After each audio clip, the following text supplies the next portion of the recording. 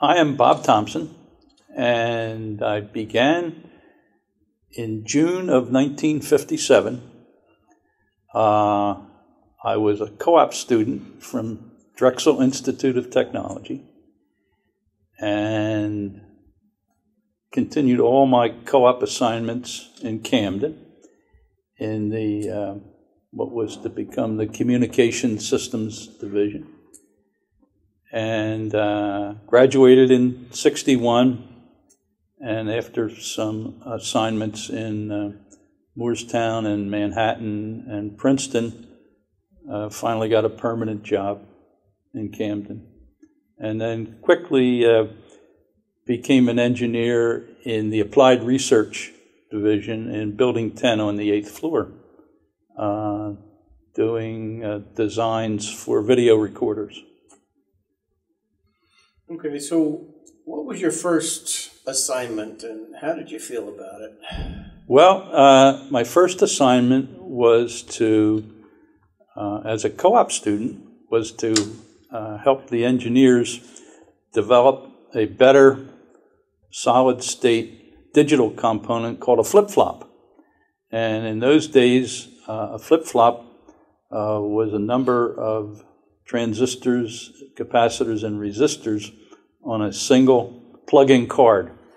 And I had to test new type transistors and new type capacitors. And it was a little bit difficult for a first-year electrical engineering student who hadn't had any electronics background at all. But I was very fortunate to work in the laboratory with some very expert laboratory technicians who, picked me up and carried me by my elbows. Okay, and then you came to RCA. What major projects did you work on? So I guess one of the most exciting projects was one with the National Security Agency, and we're pledged not to discuss exactly what we were doing with them, except that it was well known that we were building very exotic recording equipment for them in their activities overseas. And then from there, where did you go? Well, some of the more interesting assignments involved video recording for the broadcast television industry. At that time, almost every TV station and every facility that made programs for TV used an RCA television camera, especially after color television became very popular. But there was always a host of video recording equipment to go with the TV cameras. And that was a split between the Ampex Corporation, a company that invented video recording, and RCA, the company who licensed Ampex for all the television circuits that were in the video recorders. And in essence, we split the market with Ampex Corporation. So there was, for every time a network or a TV station wanted to buy recording equipment, there'd be a competition. And that was where the fun began. Then what that led to was some exciting new technology in video recording and the creation of standards for the videotapes so that the company that made the program and put it on tape could send it to a studio, and the studio had a compatible video recorder to play it back. And I became involved in the standards committees. And this was a combination of the manufacturers, RCA and Ampex and others, and Sony, and the networks, CBS, NBC, ABC, which were the only networks at the time. And that led to some very interesting political maneuvering. One example is when high definition was first exhibited in Japan, it became all the rage. And the Standards Committee for determining the number of lines per picture height and the number of picture elements per picture width and the frame rates were all very important issues that the Japanese wanted to solidify right around their development. But it didn't make sense from the point of view of users. So it became important for committee members like myself to help guide the standard so that it would be maximally useful for the users, but also not such a burden that the manufacturers would have to redo everything they had done up to that time. And we had just come out with a new camera that we were trying to sell all around the world. And the head guy from the company in Japan called NHK, the television big deal in Japan, said, "We will buy your first production run of cameras if you convince your standards committee to use our format exactly as it is right now." And of course we couldn't do that, but I thought it was a very interesting ploy on their part. You donated a color TV camera to us, a charge-coupled device camera. What was that about? Well, we had pioneered the use of computer-controlled cameras that used conventional tube pickups as the sensitive device that converts images into electronics. And then one of the engineers said, "You know, those tubes require a lot of circuitry for high voltage and control and complex computer. We could actually improve the imagery if we used a solid state device to replace the tubes." So based on a lot of work done at the Sarnoff-Princeton laboratories, they decided that charge-coupled devices would be very appropriate to replace the tubes in a television camera. And they developed a very impressive model at Princeton. And then the engineers in Camden took that and actually made it into a camera. And took a model to the World Series and showed off one of the big advantage of the solid state camera. And that was you could see the seams of the pitcher's pitch as it came toward home plate.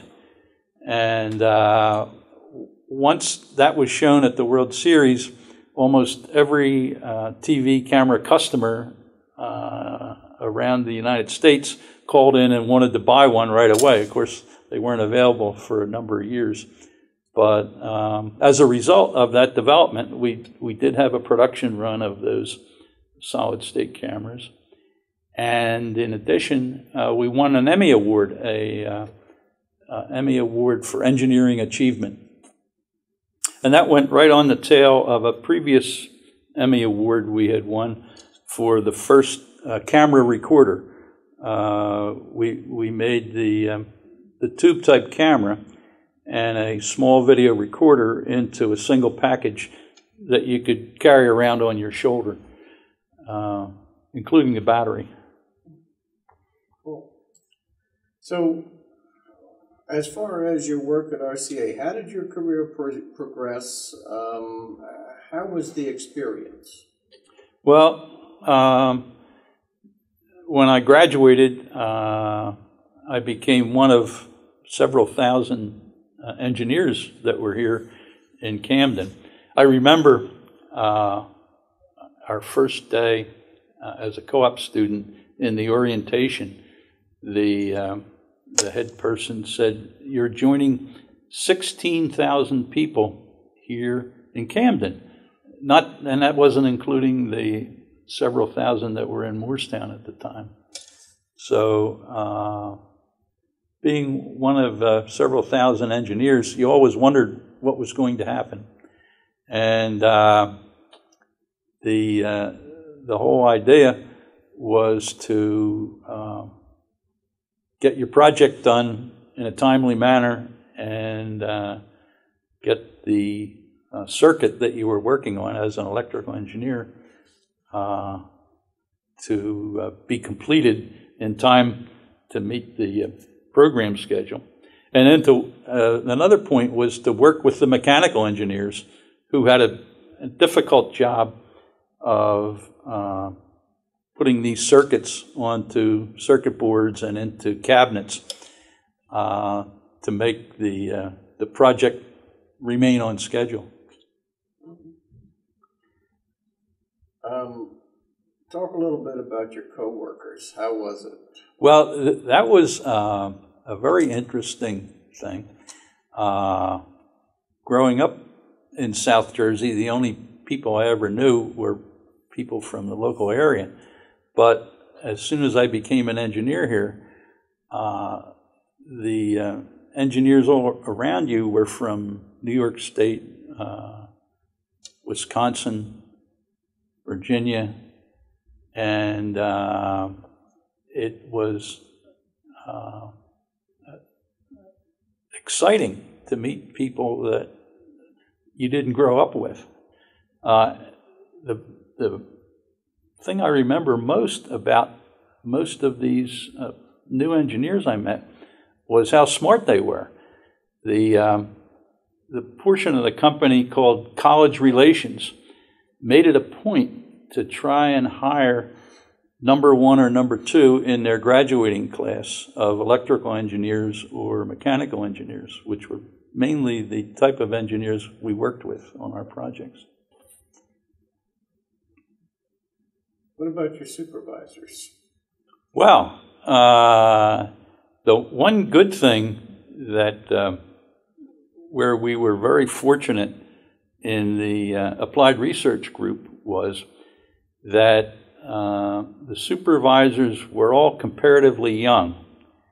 And as soon as they reached 40, someone from one of the operating divisions would pluck them out into a bigger assignment, either in Camden or Moorestown or maybe Indianapolis or Manhattan, for a bigger job. And that always left room for a younger guy to become a supervisor, and then the young supervisor to become a manager. So as a result, you got to rub shoulders with these brilliant engineers who were always working their way up. You'd work with them 2 or 3 years and boom, they'd get a promotion to another business. It sounds like there was a lot of hiring from within as far as the promotions went. Oh, definitely. It was very unusual to see an assignment of a manager or a vice president that came from outside the company. I think the priority in the, we called it the personnel department at the time. I guess it might be called human resources by now. But personnel seemed to guide the presidents to hire from within. In several of the interviews, the term the RCA family has come up. What's that mean to you? Yeah, that term, the RCA family, has great meaning because even though it was used by the personnel department and it was a talking point, you really had the impression that it was true, that they considered you more than just an employee. And even in meetings with your supervisor and in larger meetings where his supervisor would be present, you had this feeling of a true family. I remember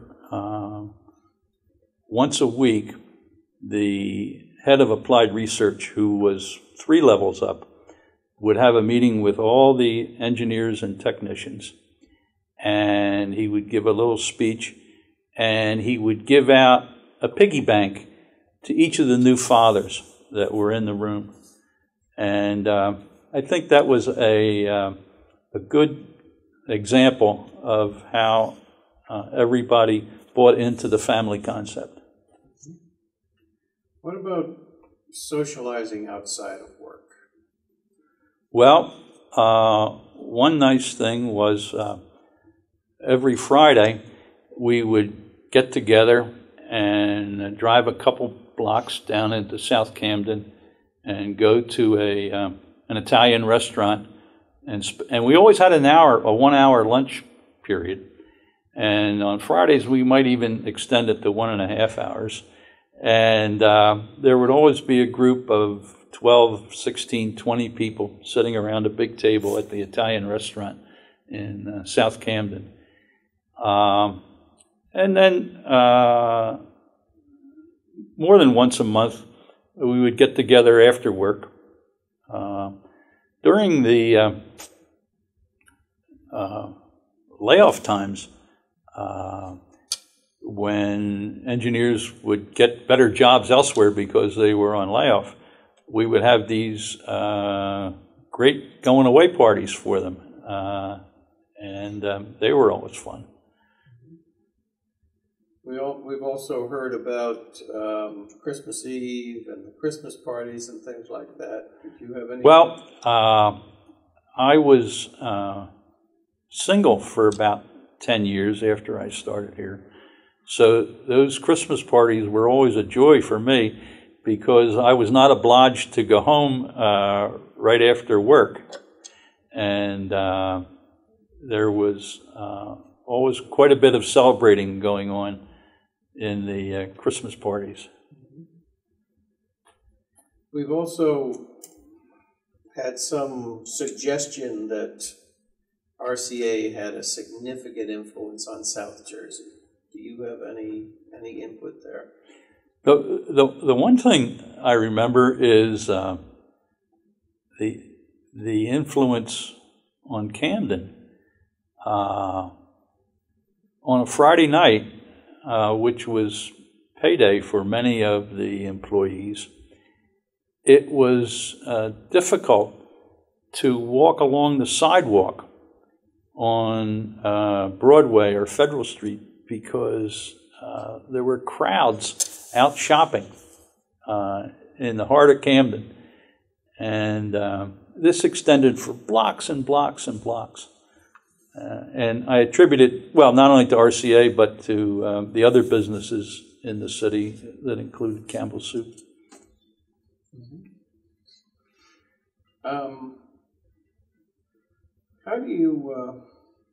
How would you rate RCA among the industries? Well, since it's the only place I ever worked, it's hard to compare that. However, in comparing notes with customers and partners, for example, we had a very important customer, the Lockheed Missile and Space Company in Sunnyvale, California.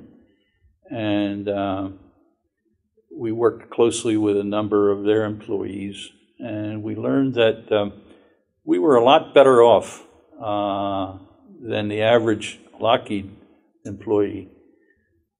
One of the things, of course, was the family, and the other was the way your supervisor handled you, which was more paternal than what you would learn in a business. What would you say was the best part of working for RCA? The money.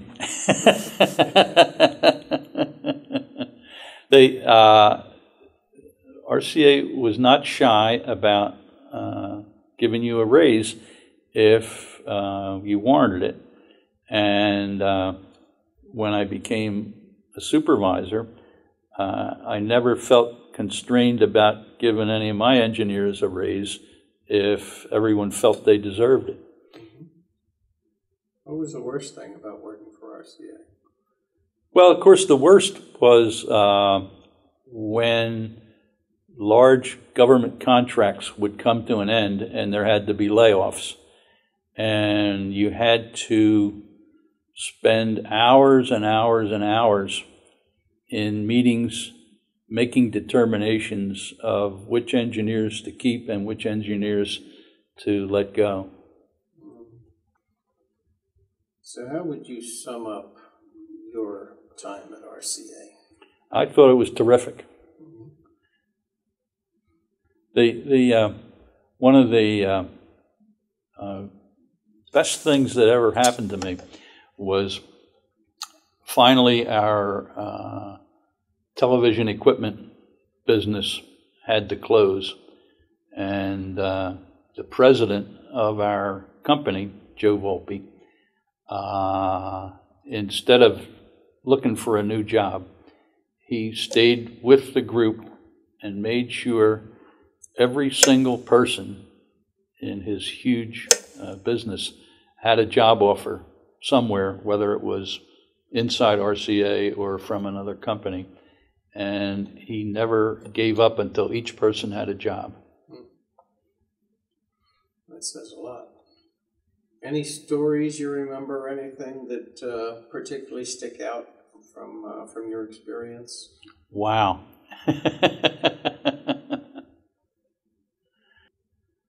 But one of my favorite stories involves a $2 billion competition for 5 warships for the country of Norway. And we had this brilliant engineer who would travel with us to Norway. And the Norwegians were extremely technically oriented, but they also had a budget. And the Norwegian engineers would ask these very, very difficult technical questions. And so one thing I made sure I did as the leader of the team trying to win this competition was to make sure I had a fairly smart engineer with me to handle the difficult questions. And we came down to the final meeting where the Norwegians were going to decide between the shipbuilder and the combat system supplier, the shipbuilder being the Spanish shipyard, Pathan, and RCA, the supplier of Aegis naval combat systems, and a German shipbuilder, and the combat system supplier for that German shipbuilder. And our chief engineer, Lenny Woyton, got up in front of the Norwegians, and he's trying to paint this picture of how we have all these exotic, brand new computer programs, and state-of-the-art computers. And that presentation went over very well. And we went back at night, and we had to continue the presentation the next day. We got a phone call from home that said the U.S. Navy will not let us use those exotic computers or programs for the Norwegians. They have to use a much older computer called a ANUYK 43. So the next morning, Lenny got up, he went in front of the group, and he told them how he had this good idea overnight to save him some money and use this very tried and true ANUYK 43 computer to house the very mature computer programs that were in use all over the world. And he never got a question from the Norwegian engineers. They bought it, and they gave us this $2 billion contract. That's classic. I love it. All right. Well, that's good. Anything else that I haven't asked or that you have thought of that you want to add to the the one thing that I recall was in the early days, there was so much activity in Camden that it was very hard to drive to work. The roads were clogged because everybody either came to work at 7, 7:30, or 8 o'clock. And a lot of people had bought homes up in Willingboro. It might have been even called Levittown at the time. And the roads were so clogged that somebody bought a boat, and he would take people from the dock here up to Willingboro on the Delaware River in his boat to avoid the traffic jams coming back and forth.